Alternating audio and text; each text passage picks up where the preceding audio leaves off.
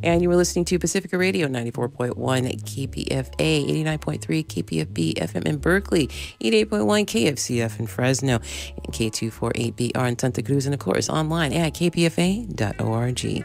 This is A Rude Awakening. I'm Sabrina Jacobs.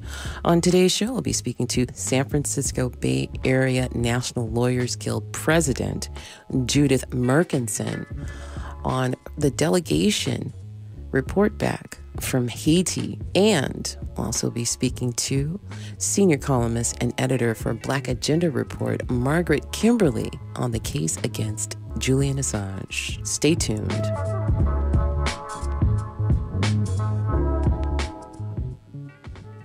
And we're going to start off the show. We're going to talk to Judith Murkinson, and she's got a report back on Haiti. And she was able to visit Haiti with a contingent of folks through the Haiti Action Committee and other organizations. And she's here, came back to talk about it. She was there from March 28th to around April 6th or 7th or so. And she can clear that up if I'm not right about that. And Judith Murkinson is actually the president for the San Francisco Bay Area National Lawyers Guild. So this contingent of folks, it consisted of some pretty big heavyweights there, observing, talking to the people on the ground, on the front lines of the recent uprisings. And Judith, thank you so much for being on A Rude Awakening. It's your first time with us. Thank you so much. Oh, thank you for having us. Yeah. All right. So there's so many different facets to what is happening in Haiti right now. I had the opportunity of speaking with Robert Roth, who is also a part of your contingent. There's so much that's going on. Basically, the latest uprising got started due to the price hike of the fuel that was brought in by the Venezuelan government through the Petrocaribe, that whole situation to help the people of Haiti overcome what's happening to them as far as not having enough food and not having enough for infrastructure, not being able to rebuild since the earthquake of 2010. Talk to us about what you're seeing now, or what you saw when you were in Haiti recently. We went to Haiti from March 30th to April 5th, and I went with people from Haiti Action Committee and also people from Global Women's Strike and Margaret Prescott from KPFK. And what we saw, it was a very interesting trip because we sort of went from the sublime to the absolute horror. We were asked to go for two reasons. We were asked by President and Mrs. Aristide to attend the graduation from their university, UNIFA, the University of President Aristide Foundation. And this is a university that was set up before the 2004 coup. And actually, one of the first things that the coup did was they trashed the university. The U.S. Marines came in and occupied the university, which is a medical school, a nursing school, a law school. It's going to be a dental school, an agricultural institute. And what it is it's a university for the grassroots, for people that wouldn't necessarily be able to get an education. And this year they graduated 153 lawyers. Nice. Doctors, 34 nurses, 19 lawyers, and 8 physical therapists. And it was an amazing event. Oh, I just can't even begin to tell you the joy that people felt walking into this very serious, very dignified event and watching these young people get their diplomas. And, it was just incredible. And in fact, the mainstream television station, which is no friend of President Aristide, streamed it live. And the next day, the entire country, all they heard was kudos from the whole country about what they had actually achieved. And we were there as international observers, and it made a big difference. So that was fantastic. But then the next day, we went to this, which was the other reason that we went. We went to the site of a massacre in a small part of Port-au-Prince, downtown Port-au-Prince, called La Saline. And La Saline is the home, it's a center for Lavalas, the grassroots party of the people of Haiti. And many of the demonstrations that have happened there, especially in the last period of time, have started in La Saline. And so there was a big demonstration in August and throughout the fall asking, where is the Petro-Caribe money? And Petro-Caribe, as you said, was this program of subsidies, basically, from the Venezuelan government to the people of Haiti in the form of gas subsidies that was supposed to provide infrastructure and other social services to the people of Haiti. Instead, $3.8 billion have disappeared. Yes, you heard me, $3.8 billion. My goodness. And in addition, they wanted to raise the price of gas because this disappeared. And so the people have revolted and said, where is that money? And it's just typical. It's the same exact thing that happened, after the earthquake when billions of dollars were poured into Haiti and nothing was done. It just went into people's pockets. So, including the Clintons. Yeah, including the Clintons, right, who used money to build the most posh hotel in Haiti for aid workers and their friends. A lot of the demonstrations were started in that, and that was also La Saline is the neighborhood where President Aristide's church was, also where he practiced. So this is a very historic Lavalas stronghold, and there's been a lot of back and forth, and it's a very complicated story. But what we saw was that on November 13th, the police and basically death squads, weaponized death squad gangs, went into La Saline and ransacked the entire neighborhood and killed hundreds of people, burned them alive, hacked them to death, left their bodies out to be eaten by pigs, the houses were completely destroyed, and basically, and this has continued. It happened in November, and other neighborhoods since then have also been attacked. And we know that the government was complicit in this. People arrived with police uniforms, and there has been bragging, basically, on the internet and on social media, talking about how they are going to deal with these neighborhoods and deal with Lavalas. And I think that what's really horrifying is first you see the destruction and you hear the accounts of so many people talking and so many women talking about how their husbands, their brothers, their sons were murdered. But then what happened was we went to a neighborhood close by, actually on the site of the port where enslaved Africans were brought in historically. And there was this abandoned market that was never used, these slabs of concrete. And that's where some of the refugees from this neighborhood were living with nothing. We saw women who had given birth to babies on the concrete floor. Children. I mean, it was horrifying. All I can tell you is it was a very interesting experience for us because we went there.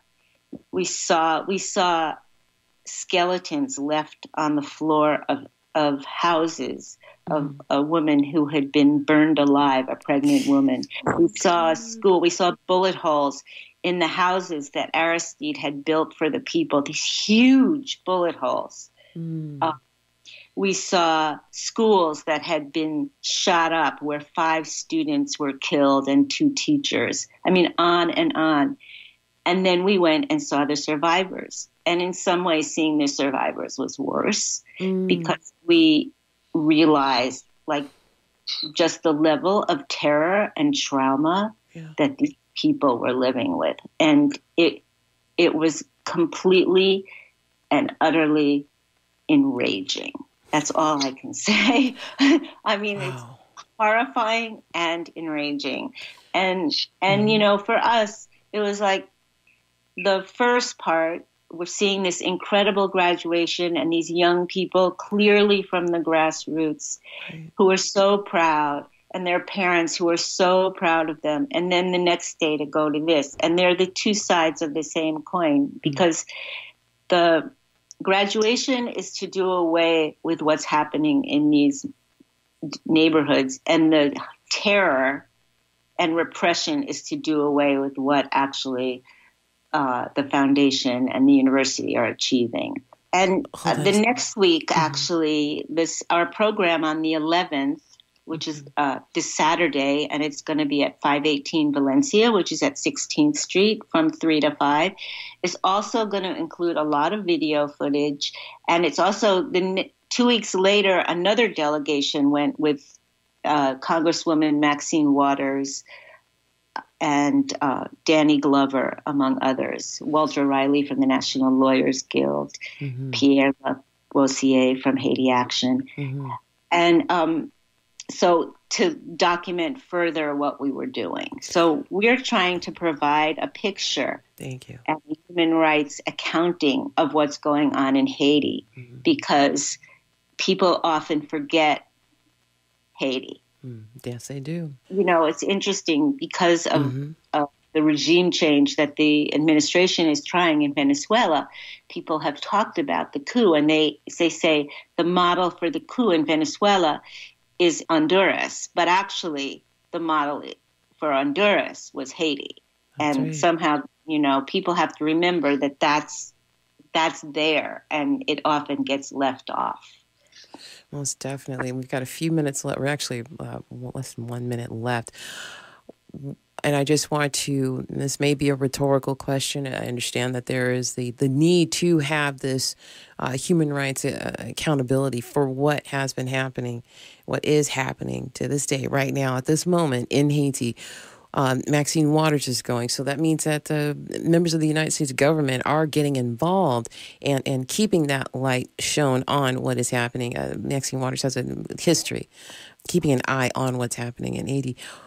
What would be the next step, really quickly, what would be the next step to trying to give some relief to that country, even though the United States government has a history of repressing it over and over and over again? I think we have to press the left, the international community, as well as the government, to allow free and fair elections in Haiti.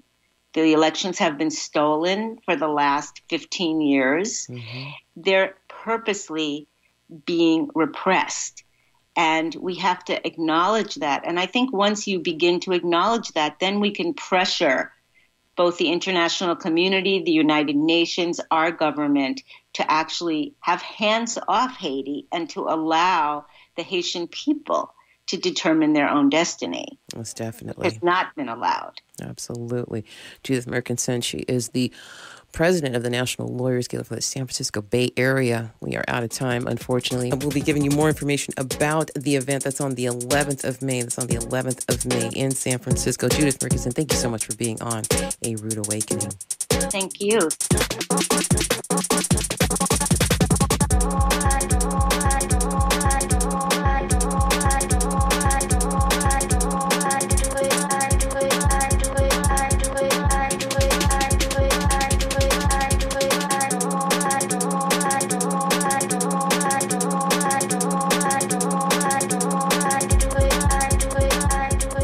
Going to switch gears and talk about Julian Assange.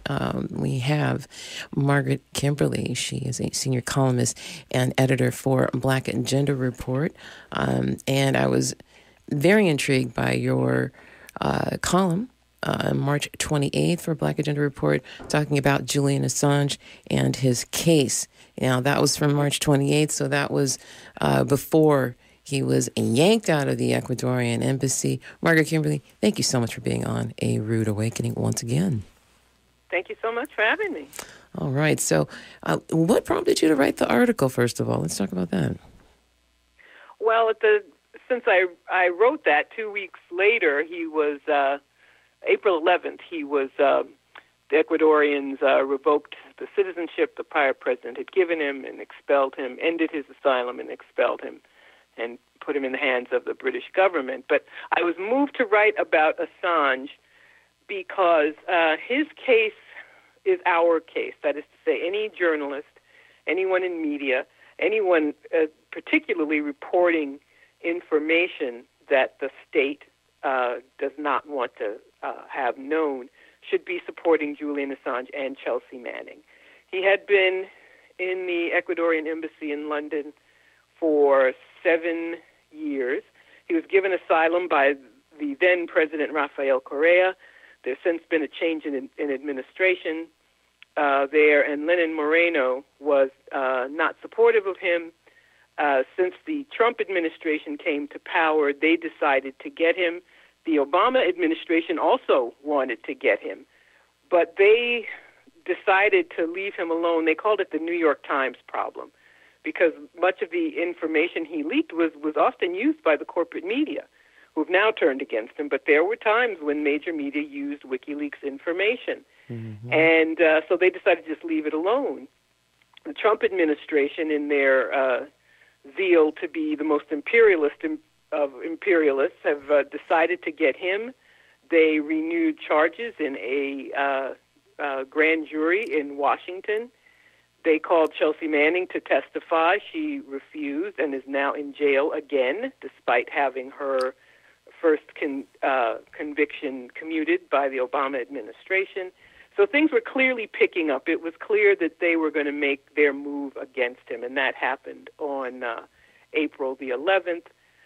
He is charged. The U.S. is trying to extradite him, and the charge is that he hacked into secure systems, and that is not true. Nobody hacked anything. Chelsea Manning, then Bradley Manning, leaked information to WikiLeaks. Julian Assange was assisting Manning in getting a new password so that information could be sent undetected, but at no time did he or Manning hack into any system. So it's also based on a lie. But it's obvious the bigger crime is that those Iraq war logs, as they were called, among the many thousands of documents that Manning leaked, showed clear evidence of U.S. war crimes in Iraq. The video, I can't watch the whole thing, showing 12 people being killed in Iraq by a U.S. gunship, the soldiers laughing. They think it's funny that they've killed people. And it's the sort of thing that the state does not want to see seen. And that is Julian Assange's real crime, whatever it is that they state in court. Yeah, it was intense. That footage is just too intense for words, and now it's actually in pretty heavy circulation as far as it's called media. Collateral Murder. People can find it on YouTube. There's a longer and a shorter version, but yes, those who have more intestinal fortitude than I can watch it. Yeah, it's way too intense for words. It just really peels back the layer of ugliness. And he's has a history of doing that. Julian Assange has a history of doing that. Now that they have taken him, yanked him, kidnapped him, if you would, out of the Ecuadorian embassy, he has now been given a 50-week sentence for not appearing in the British courts. I see it as a reprieve of sorts, where his legal team will at least have some time to try and create some level of defense for him. Because they're doing what they're doing here in the United States, over in Virginia, as far as the secret courts or what have you, trying to figure out how to pull him out. When we were speaking off mic, you're of the belief that they could do it sooner, before his 50-week sentence is up. Do you think that the English government is going to hang on to him for the full 50 weeks, or do you think that they'll be pressured by the United States government to yank him out before his 50-week term is up? I think they will do it. They want to get him too. They, the U.S. and American governments are partners in crime. The case is adjourned till May 30th, so he won't be back in court until then. The June 12th, the U.S. government has until June 12th to present the deadline for them to reveal any new charges, and it is assumed that there will be additional charges against them. But the U.S. and U.K. have a waiver, a clause in their extradition treaty, which pretty much allows the U.S. to extradite anybody from the U.K. for any reason that they want. I think at first I thought they would do it quickly, but now I think they want to make it look good. They want to give it some legitimacy. Mm-hmm. So I think they will not do anything until this adjournment date at least. That's my prediction. But the U.S. wants him, and Britain will give him up. Mm. So barring intervention from, say, the European Court on Human Rights, I think he's going to end up in the United States. And that will be terrible. Yes, it will. It will. What do you think that means for journalists around the globe? I mean, what is that? It means mm-hmm. that anybody can be snatched up for anyone who is an investigative journalist. Anyone who gets classified information can be snatched up by the United States. And these countries, we're always told that, the U.S. is exceptional and its allies are exceptional, and the U.K. is a democracy and Australia is a democracy, and are the developed countries, the advanced countries, all these adjectives of that there's a connotation of superiority. Mm-hmm. All these countries are just lapdogs of the United States. They're vassal states, puppet states. They do whatever the U.S. wants them to do. They are all in sync together. It's not like they're being forced. They want to be on the same side. Mm-hmm. So they will violate their own laws in order to support the hegemon, the United States. Mm-hmm. So Australia, he's an Australian citizen. It's disgraceful, but his government did nothing to protect him. Right. Because they're part of, it's called I don't know if your listeners are aware of the Five Eyes, the surveillance apparatus of the five English-speaking countries, major countries, England and the settler colonial states that it spawned, the UK, Canada, US, Australia, and New Zealand, called the Five Eyes. And there's this CIA and MI6 and all their intelligence agencies work very closely together. There are U.S. bases in Australia.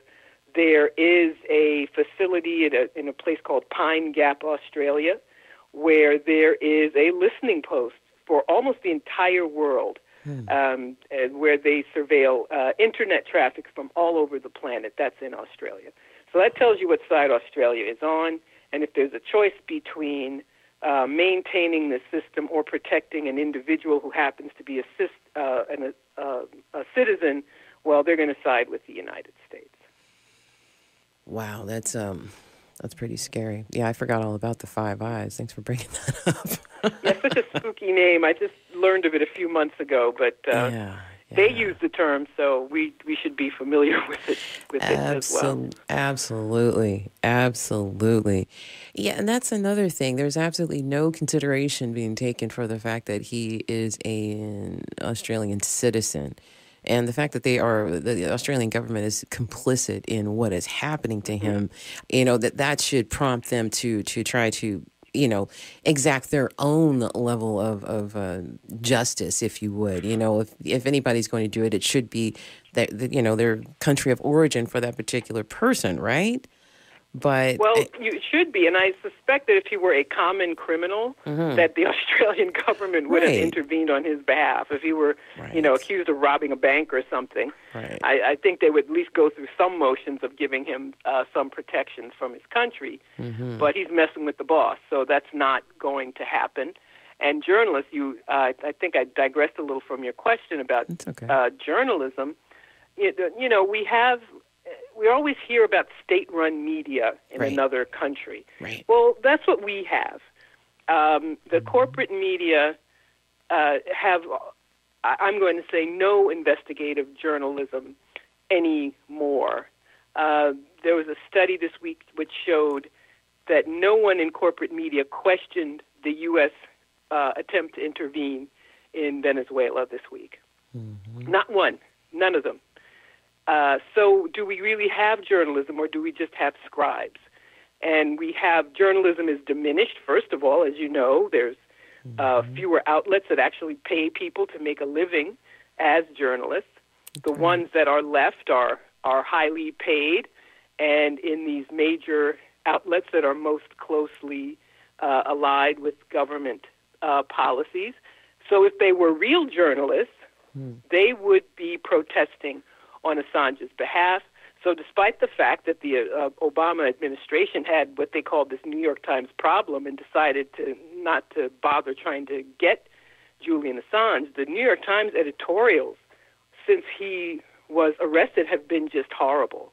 They've been absolutely horrible. He's not really a journalist. He's really a spy. And because he has been blamed for Hillary Clinton's loss, we are being told over and over again that the Russians hacked into the DNC and got Hillary Clinton's emails and gave them to WikiLeaks, so he is blamed for Donald Trump being president. We're never told that there's evidence that those emails were leaked. That's right. They weren't hacked. They were given to someone who gave them to WikiLeaks. Mm-hmm. And as far as, and it is called WikiLeaks. They're supposed to leak information. That's their job. Mm-hmm. And I think it's questionable that that's why Hillary Clinton lost. The biggest reason she lost is because she's deplorable. Nickel and dime to get out the vote operation and let Republicans steal black people's votes, the usual way. The whole list. The whole list, absolutely. Yes, and just to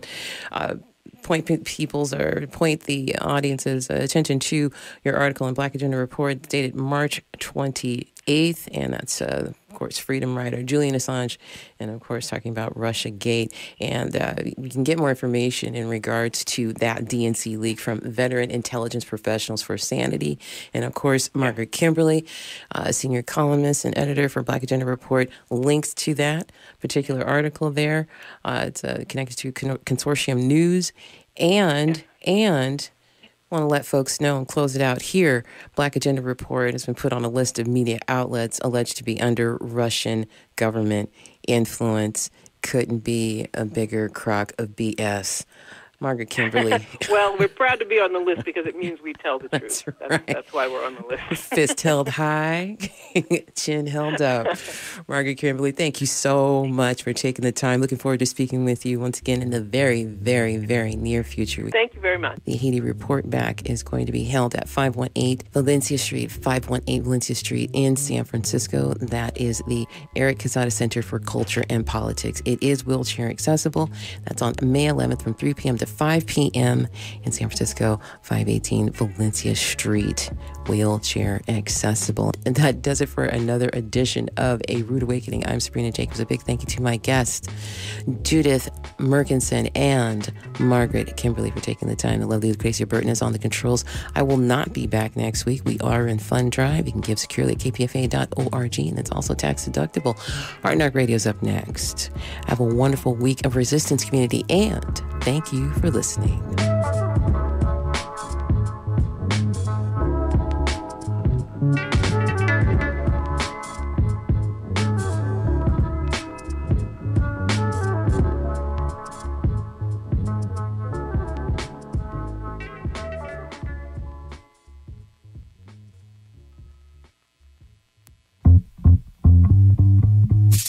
KPFA's 2019 local station board election is about to start. We invite you to become a voting member by renewing your membership before June 30th. In order to save money and trees, we are implementing an electronic ballot election with paper ballots being issued to members who request them. E-ballots will be issued to all members with a valid email on file.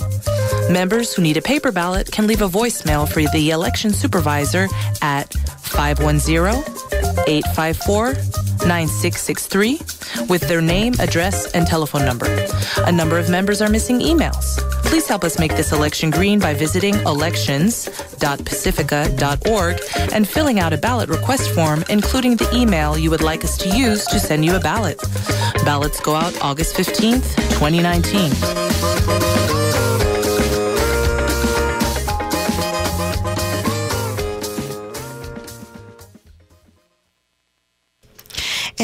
listening to KPFA